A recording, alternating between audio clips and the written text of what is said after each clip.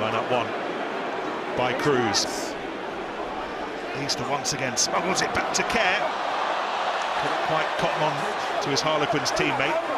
England have the advantage. Doing a high tackle. Brown. Vunipola. Well, Corral hanging on for all he was worth, and this is Launchbury, and he did well to get that ball away to Wood. And if England have scored that, it will have been very nicely worked, but not quite. A little bit more pushing and shoving and numbers needed. Huge numbers on the outside if Danny Kerr can dig this out. Which he can. Kerr again.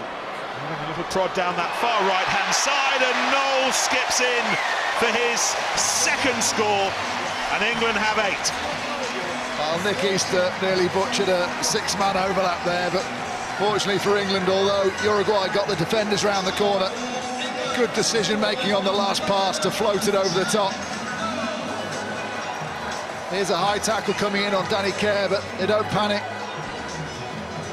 And then lovely little offload to take out the inside defender, give Wood a one-on-one with Bachesi, and then a little bit of footwork.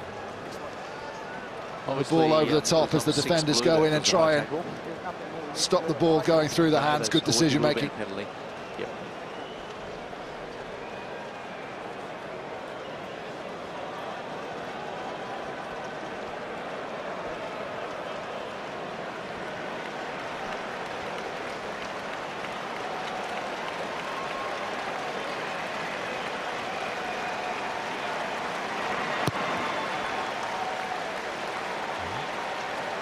Still can't find his range. News of 2 England